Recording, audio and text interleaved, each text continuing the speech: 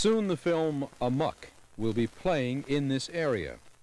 Because of the nature of the film and the nudity and sexuality involved, we have made cuts in the coming attractions trailer that you are about to see.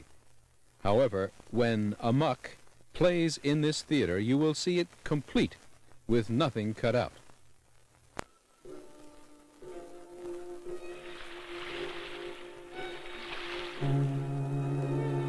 Amuck is the story of a sex-crazed madman. He lived on an isolated island where he lured beautiful girls.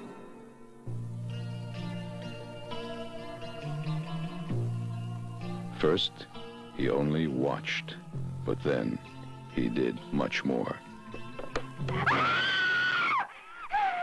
A few days before she disappeared, we couldn't help noticing a change had come over her, as if she were being tormented by something.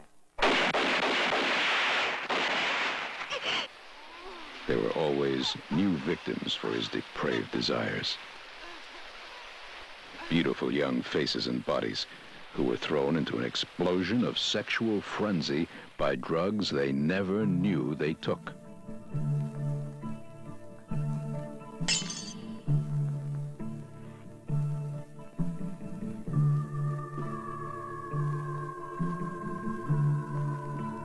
He forced them to do what he wanted. And he wanted everything.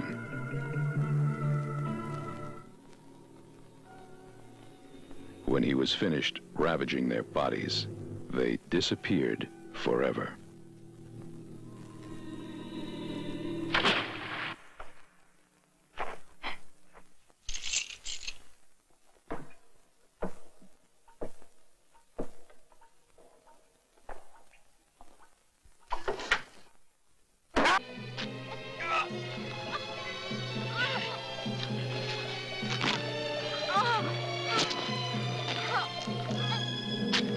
Strange.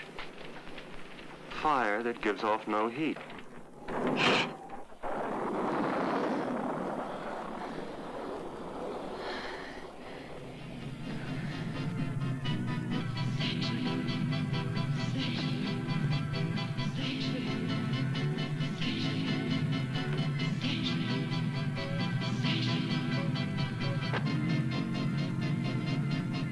The game's over now.